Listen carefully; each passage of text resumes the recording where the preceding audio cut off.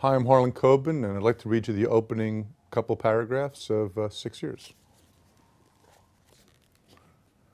I sat in the back pew and watched the only woman I would ever love marry another man. Natalie wore white, of course, looking extra mock-me forever gorgeous. There had always been a fragility and quiet straight to her beauty.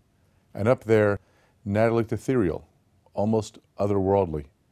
She bit down her lower lip. I flashed back to those lazy mornings when we would make love and then she'd throw on my blue dress shirt and we'd head downstairs. We would sit in the breakfast nook and read the paper, and eventually she'd take out her pad and start sketching. As she drew me, she would bite down on her lip just like this. Two hands reached into my chest, grabbed my brittle heart on either side, and snapped it in two. Why had I come? Do you believe in love at first sight? Neither do I. I do, however, believe in major, more than just physical attraction at first sight.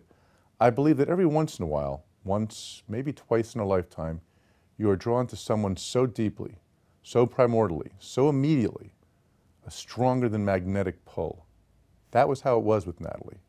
Sometimes that's all there is. Sometimes it grows and gathers heat and turns into a glorious inferno that you know is real and meant to last forever.